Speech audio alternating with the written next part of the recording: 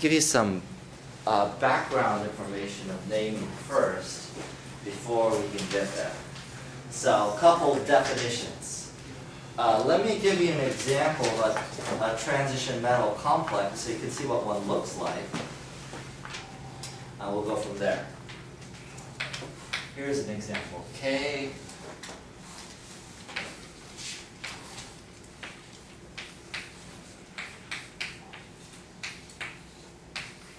There's one. Yeah, that one will work nicely. Okay, so let me give you a couple terms. So here's the transition metal. I'll put Tm for transition metal. Things directly bonded to the transition metal, aka all this stuff, are called ligands. Ligands.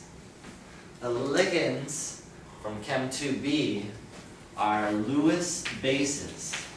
What does that mean? They have an extra lone pair of electrons ready to donate. Transition metals are the Lewis acids. What does that mean? That means they're ready to accept lone pairs of electrons. So they tend to be positively charged. The ligands tend to be neutral with lone pairs or negatively charged with lone pairs. Okay?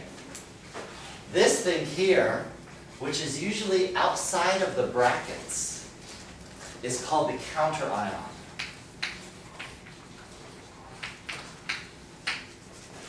It doesn't do much besides balancing the charge of the overall complex. So for example, this transition metal complex as an ion would just be this.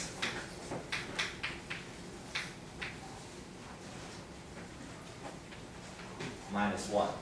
Because potassium's +1, so everything in the brackets is -1.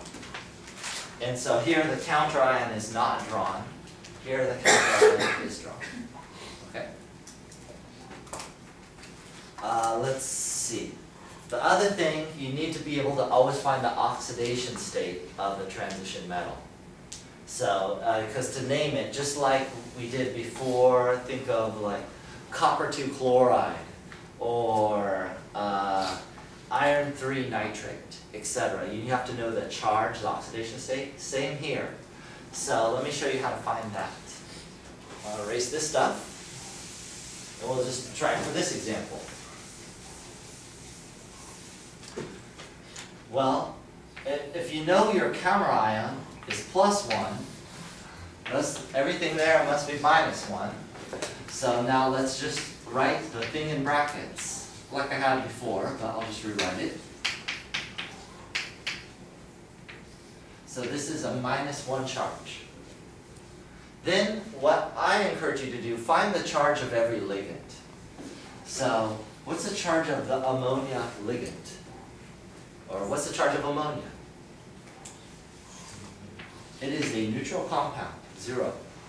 So you need to know that ammonia, what are other ones? Water, carbon monoxide, carbon dioxide, all those are neutral ligands.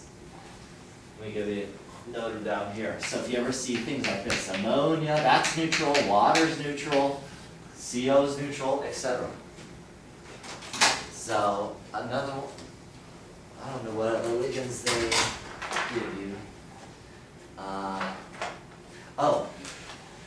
Nitrogen monoxide, that's also neutral. So remember the neutral ones. So in this case, ammonia is neutral, so it contributes no charge. What's the charge on chlorine? -1. So that means, set up our little formula, cobalt plus 4 times -1, so 4 -1 charges. And if you want for completeness, 2 ammonias at 0